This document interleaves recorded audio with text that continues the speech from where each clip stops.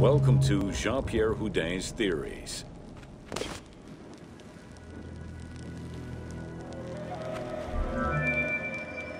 The team wanted to provide players with a sense of exploration and discovery, particularly within the Great Pyramid. As such, a decision was made that the internal design of the monument in the game would reflect Jean-Pierre Houdin's theories. While the antechambers of the king's tomb have yet to be discovered, Houdin posits that this is merely due to a unique design, placing the pharaoh's tomb at the center of the pyramid. The entire tour you are about to take was designed along Houdin's hypotheses.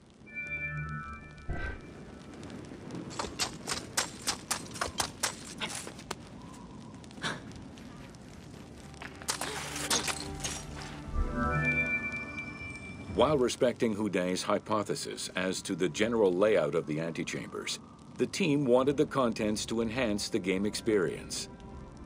In regular royal tombs, the antechambers were filled with all the material goods needed by the pharaoh in the afterlife. To support the feelings of discovery and awe, the art team created a unique and fantastical treasure in this second antechamber.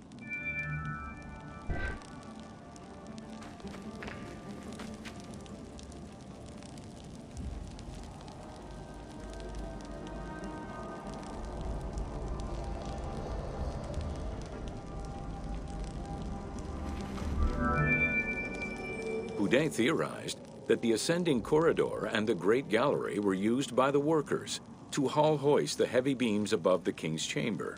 He called it the service circuit. The corridor you are in now was created by the team following Houdin's theory and is referred to as the noble circuit. It is through this corridor that the wooden sarcophagus containing the pharaoh's mummy would have been transported to its final resting chamber.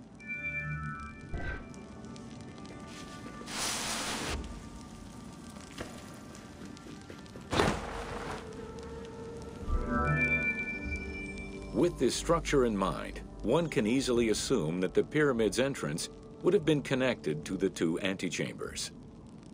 Modern research has revealed that a cavity might be located behind the north face chevrons of the pyramid. As such, the team chose to create this area for the player to explore. Here is where Houdin believes that the priests and nobles would have exited the pyramid after the burial ceremony.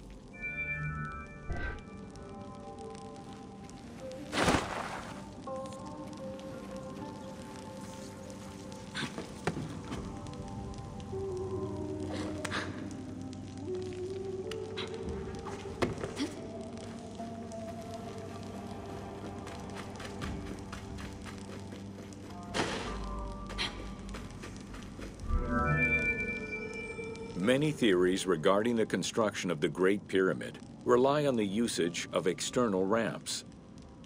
However, Houdin believes an external ramp would have been too steep for the upper portion of the pyramid. This is why he posits that there were two ramps. An external ramp for about half of the height of the pyramid, which then became an internal ramp for the second half.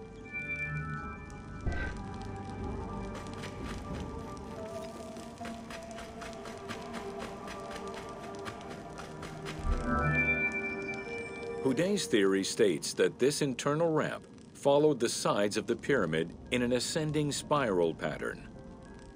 A notch discovered in the edge of the Great Pyramid, known as Bob's Room, seems to support this theory.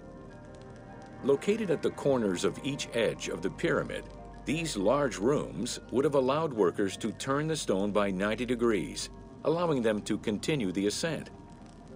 The team chose to create rooms such as this one, bringing Houdin's hypothesis to life.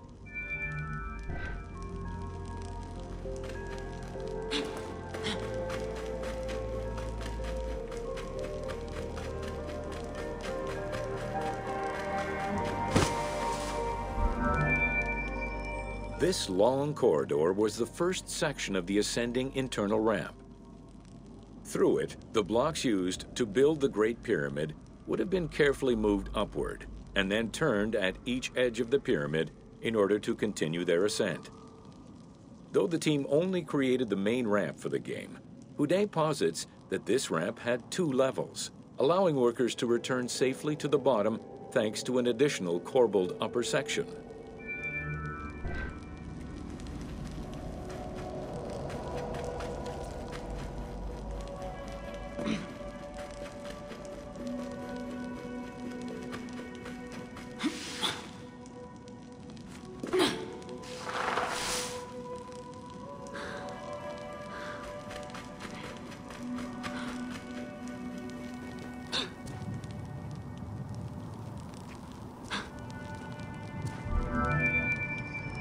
According to Houdin, the start of the inner ramp was located at the base of the southeastern face of the pyramid. This location would have been the junction point of the external and internal ramps. Below us, workers would have built the lower part of the pyramid with the external ramp before eventually switching to the internal ramp for the middle and upper sections of the pyramid. At that time in the process, they could have reused the material of the external ramp to fill the center of the pyramid, hauling the stones in through the internal ramp.